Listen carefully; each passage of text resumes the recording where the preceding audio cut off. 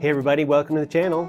This video is about using this material to 3D print this that can fly like this.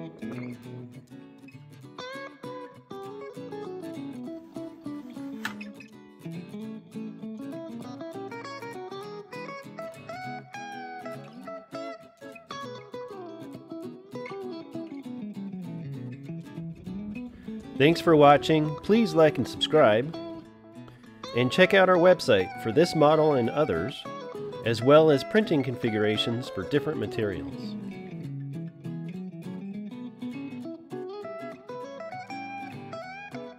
The Pika is a 3D printed V-tail slope glider with a wingspan of 49 inches. This will be a 3-servo build, 2 wing servos and 1 tail servo. This is a similar size and design to the Destiny and Mini Destiny, but about halfway in between. So it can use low-cost mini servos in an easy layout similar to a mini blade. I have done other build and fly videos on the Pika, but never a lightweight one until now. Using the foaming lightweight PLA, the Pika ready-to-fly weight is around 13 ounces. Which is almost half the ready-to-fly weight of the glass-molded Destiny. With only 3 servos, the Pika is lighter weight, easier to build, and easier to program in plenty of flaps to slow down.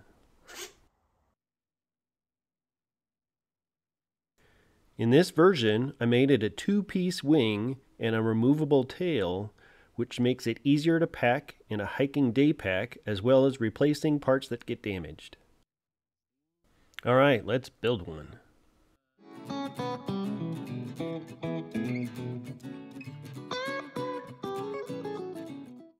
My current printer of choice is the Bambu Lab X1C, but just about any printer can print the foaming lightweight PLA. The print settings are key to get any printer to print these parts with this material, and best results are 1 part at a time. Check out my video guide on setting up PrusaSlicer with any printer for printing this lightweight foaming PLA. Link in the tab in the upper right corner, link in the description, and the video is on my channel, so please subscribe. Check out our other videos for more PrusaSlicer tips and tricks for printing airplanes. Start with the SoarKraft test part and try out these settings. Once you're happy, you're ready to print the rest of the plane. For the Pika, there are detailed instructions for the fuselage and separate instructions for the wing, detailing the parts to print, additional parts needed, and how to put them all together. In PrusaSlicer, you can import multiple parts, turn parts on and off, set up the print bed, slice, and send each part individually.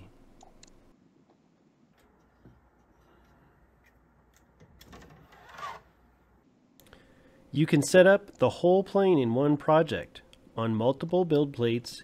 Even though you're printing 1 part at a time, it makes it easy to keep track of everything.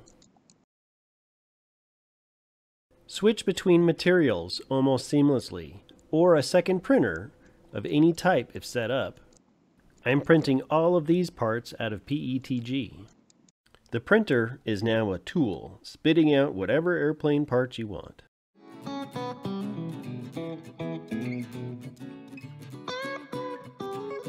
These are the printed parts and the carbon supports for the wing. Same for the fuselage and tail.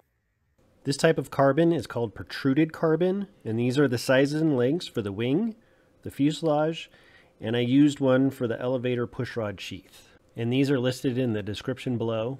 It's not too hard to find if you do a Google search for pultruded carbon that's 1 meter long. There is some on Amazon, but it tends to be very expensive. Aloft Hobbies is a good source for carbon, as well as servos and other parts. They even have a page for the Pika to build a kit.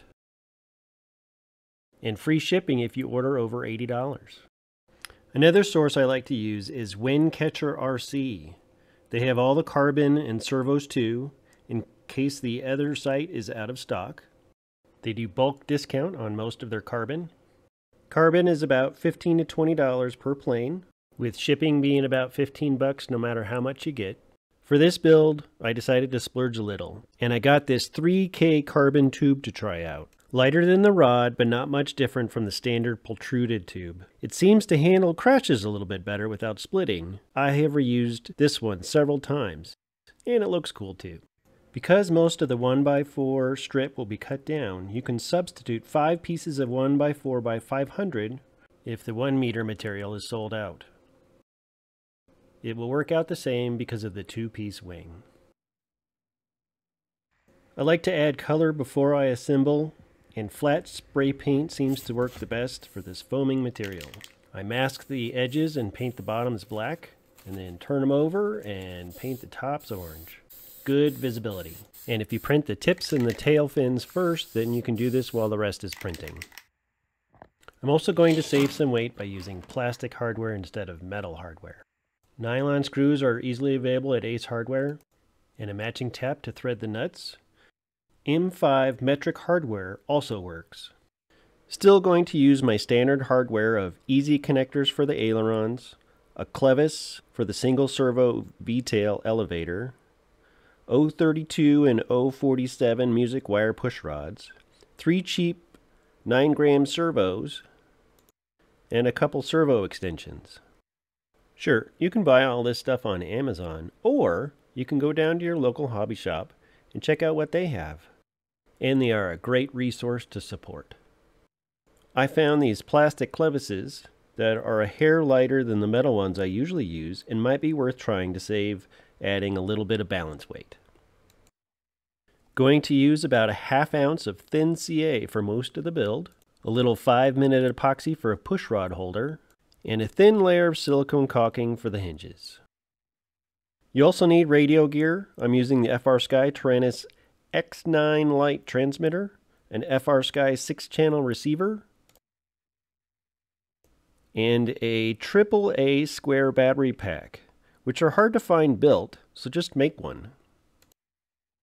In addition to the tap, I use many other standard tools and aids to build these planes. Here are some SoarKraft specific tools that can be very helpful. A 4-inch file set for cleaning up small carbon channels,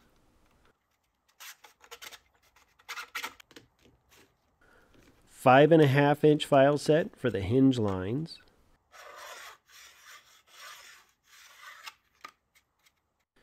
and this round file or chainsaw file. This one is a 7/32. Very useful.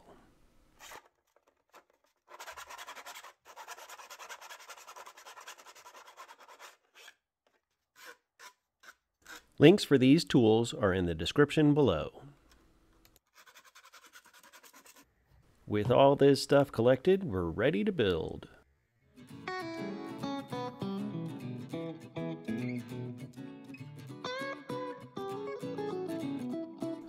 Check out part 2, where I do a step-by-step assembly of this lightweight Pika.